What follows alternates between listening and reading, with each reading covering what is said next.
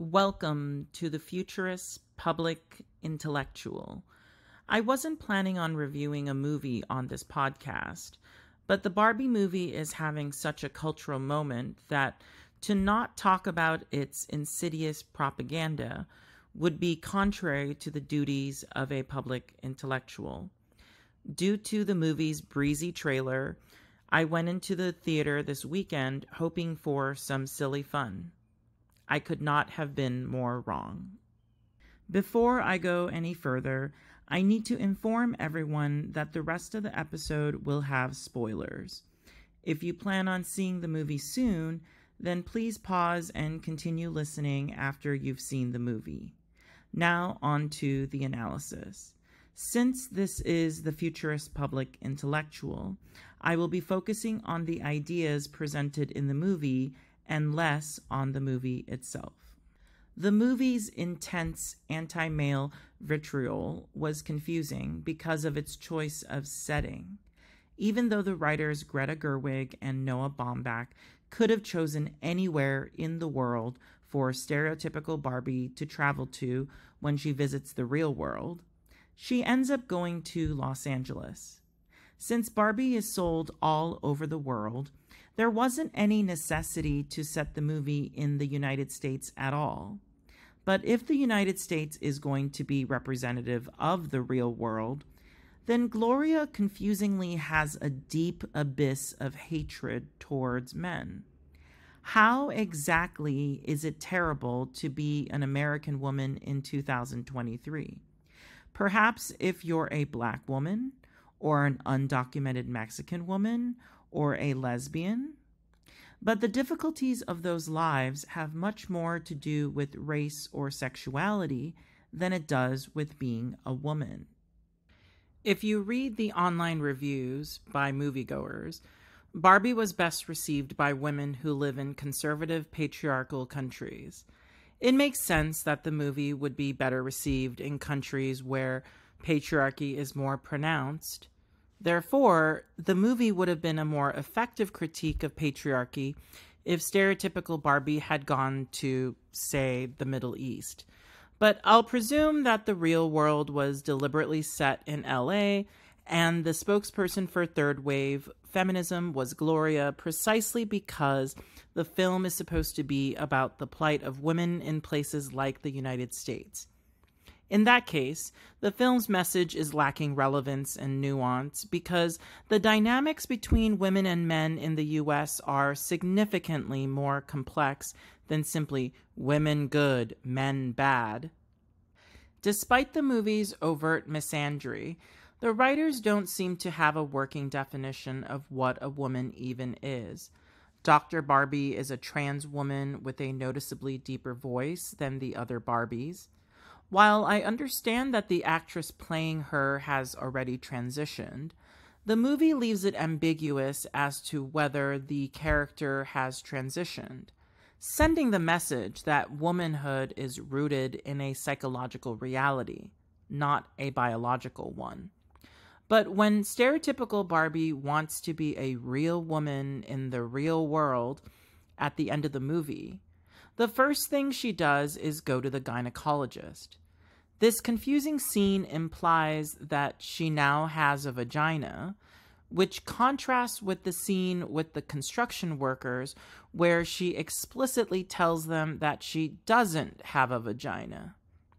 It now sounds like being a real woman requires a vagina, but then what is the purpose of having a transgender Barbie? Is she not a woman then?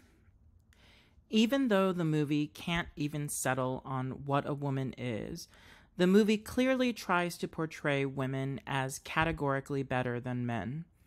What Gerwig and Baumbach might have not realized about their writing is that for all the effort that they put into making the Kens look pathetic, they couldn't bring themselves to completely lie to the audience. Despite the surface-level perfection of Barbie Land, the Barbies themselves were definitely not good people. Their treatment of Weird Barbie and all the Kens showed their true colors. I think the writers inadvertently portrayed the Kens ultimately as the better sex on the inside, because the Barbies were the only ones who were ultimately mean-spirited. The ending particularly underscored the Barbies' indifference to their mistreatment of the Kens as second-class citizens. This mistreatment was the very cause of Beach Ken's enamorment with patriarchy. The writers also don't seem to understand that Beach Ken's overnight transformation of Barbieland into patriarchal Kendom actually undermines the premise that women are better than men. Kendom must have happened because either the Barbies are so weak and gullible that they couldn't resist Beach Ken's revolution, or the Barbies voluntarily switched to patriarchy because they found some value in it. Neither possibility dovetails with the movie's girl boss rhetoric, and the writers never actually explain how this transformation occurred. I think the movie's worst narrative choice was the decision to reinstate matriarchy at the end of the movie. Since the movie presented us with one world with matriarchy and one world with patriarchy, this narrative choice implies that matriarchy is best. What's strange about this assertion is that it's actually a rejection of two very American values, equality and meritocracy. The aforementioned inconsistencies could have been forgiven if the movie at least redeemed itself in the end by embracing equality and meritocracy. But Gerwig and Baumbach inanely present us with an offensive future. The reinstatement of the original matriarchy with zero reforms implies that the writers believe that this is the way the world should be. This is precisely why people's assertions that this movie is satire doesn't make sense. If the audience is supposed to recognize that Barbieland is our world in reverse, then reinstating matriarchy means the analogous patriarchy in our world is righteous. So that means that this movie is either a terribly written satire, or it's not a satire at all. As you can see, Barbie is a mess of a movie. Its rejection of equality and meritocracy is egregiously un-American, which is paradoxical for such a well-known American doll. If the movie had been a lighthearted romp through Barbieland, then it could have been an iconic children's movie.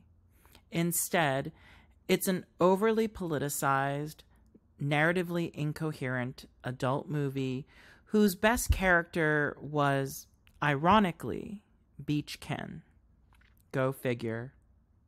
Thank you for listening to The Futurist Public Intellectual.